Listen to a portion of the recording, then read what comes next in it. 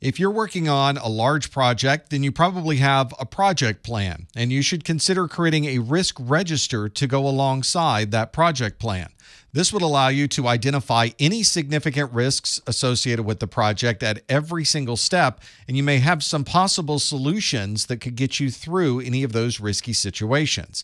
This also allows you to monitor the results so that you can tell what impact that risk had on the overall project. You might even want to quantify this with a risk matrix, or what we call a risk heat map. This allows you to visually determine the risk assessment, and you can see how risky something might be based on the color of the risk matrix. This allows you to combine the likelihood of an event with the consequences of that event, and you can use these same scales to compare different events to each other.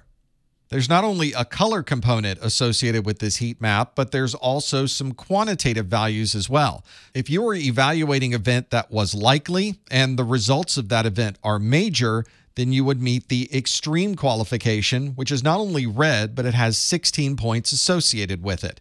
If this event was almost certain and had catastrophic consequences, it would also be extreme and it would be marked red, but you could see it has a higher point value at 25. Inherent risk is risk that exists in the absence of security controls. This means that without putting anything else in place, there would be a certain amount of risk that we would undertake. In some models that describe inherent risk, you would also include your existing security controls to then determine what your inherent risk might be. Residual risk is when you take the inherent risk that exists and you combine that with the effectiveness of your security controls. You can think of inherent risk as the risk you would take by connecting your organization to the internet without having any type of firewall in place. Residual risk is when you combine the inherent risk with the effectiveness of your security controls. So once we connect to the internet, we add a firewall to provide additional security controls, and that would then allow us to calculate a residual risk. Some models of residual risk are including additional security controls that you would add on top of what may already be existing.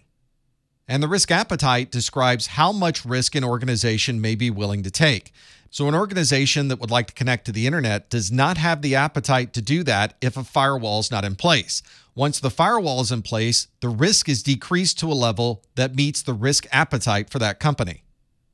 So now you've done the work at identifying where the risks might be. You've created a heat map so you understand exactly how that might affect the organization. So now it's time to create the cybersecurity requirements around these identified risks. We need to determine where those gaps might be in our security posture, and this may require a formal audit to have someone evaluate every aspect of our organization and understand where those gaps might be. In smaller organizations, you may be able to do a self-assessment to be able to find those gaps. Once you understand where those gaps might be, you can then build security controls that would fill in all of those risky areas. In areas that are very risky, we would apply additional security controls. And in areas of less risk, we get to decide what business case meets the particular goals we have for minimizing that risk. And we'll also want to look at all of the existing security controls that we're already using. If we have a firewall that's 10 years old, we may determine that to be non-compliant and not providing us with any type of risk control. Instead, we would purchase new firewalls with new capabilities and new security systems, bringing them into compliance. To me, one thing that makes IT security so interesting is that it is a constantly moving battlefield. There's constant change with the type of risks that we have to prepare for, and there's new risks that are emerging all the time. The amount of information on existing threats and the newer threats that we're dealing with is almost overwhelming, and it takes constant study to stay up to date so that you can manage a proper defense. Understanding how to recognize these security events and protect against them is everyone's responsibility. And of course, we need to make sure that every employee understands how that fits into their daily job role.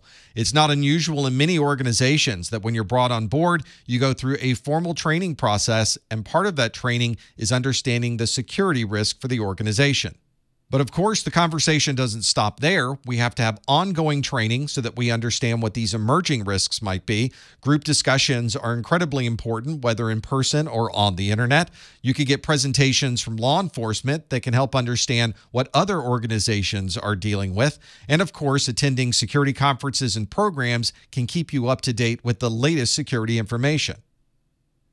Not only is there a constant set of threats we have to keep track of, there's also a constant set of regulations. From an IT perspective, there are an extensive number of regulations affecting cybersecurity. Many of these regulations are associated with protecting someone's personal information or financial information, and there are extensive regulations describing the disclosure of information breaches. If you're in healthcare, a significant regulation is Hipaa. This is the Health Insurance Portability and Accountability Act. Hipaa is a broad regulation that covers many different areas, but from an IT perspective, we're dealing with the privacy of patient health records. This includes not only how you provide that information to others, but how that information is stored, how the network is secured when that information is sent across the network, and how you can protect against threats to that data. And in the European Union, we have Gdpr, which is the General Data Protection Regulation. If you are in the EU and you want to control who has your data and what they're doing with the data, there are extensive regulations that give you control over where your data may be stored. Sometimes it's difficult to put a number or a value on how risky something might be. Instead, you could use a qualitative risk assessment to get a better understanding of where you sit with this particular risk. You may want to get opinions from others on how they feel this particular risk is in your environment, and then you can use things like colors to determine how risky something might be. Let's say that we would like to get a qualitative analysis of the risk in our environment of having legacy Windows clients. It may be that we're not able to upgrade these systems because they're running proprietary hardware or software that will only run on older Windows machines. It may be that we believe that that has a minimal impact, so we'll put a yellow color associated with that. But this is something that may happen constantly throughout the year, so we'll make that a red color. If we want to address this concern, then we'll need security controls that we'll put at about a yellow color, which means the overall risk for these legacy Windows clients in our environment will mark with red. Let's also consider the risk of having untrained staff. We may believe that the risk is very minimal in our case, so the impact will mark with green. This is something that shouldn't occur very often during the year, so we'll mark it as yellow. And the cost of not training people, obviously, is not significant. So we'll mark that as green, meaning the overall risk for untrained staff in our environment will mark as yellow. And if we have systems with no antivirus software, this could have an impact. It might be a significant problem throughout the year. We need to purchase that, so there is a cost associated with it, meaning the overall risk for that particular risk factor is one that we'll mark with red. This qualitative assessment allows us to see where the highest risk might be in our organization without having specific values that we can associate with these risk factors. Of course, we might want to associate specific quantitative values with these risks, and often that value is a dollar figure. This calculation might start with the likelihood of this particular issue occurring. An annualized rate of occurrence, or ARO, describes that likelihood. For example, how likely is it that a hurricane will hit this year? If you're in Montana, probably very low, but if you're in Florida, it might be a higher risk. Another important metric is the SLE, or single loss expectancy. That describes how much money we're going to lose if that single event occurs. For example, if a laptop is stolen and we have a value on that laptop, we can associate $1,000 with loss every time a laptop is stolen. To determine the annualized loss expectancy, or the ALE, we would multiply the annualized rate of occurrence with the single loss expectancy. Let's say that 7 laptops are stolen in a single year. That would be our annualized rate of occurrence. We'll multiply that times the single loss expectancy for one of those laptops, which is $1,000, which means that our total annualized loss expectancy would be $7,000. We now can make some business decisions on whether we want to add some additional security controls around the protection of these laptops, or it may be that we realize we're going to lose $7,000 this year in laptops being stolen, and we'll decide to accept that particular risk. Of course, there may be other concerns that are outside the scope of something like a dollar figure. It may be that losing access to this laptop could potentially prevent additional sales, which might have more impact than simply identifying the cost of the laptop.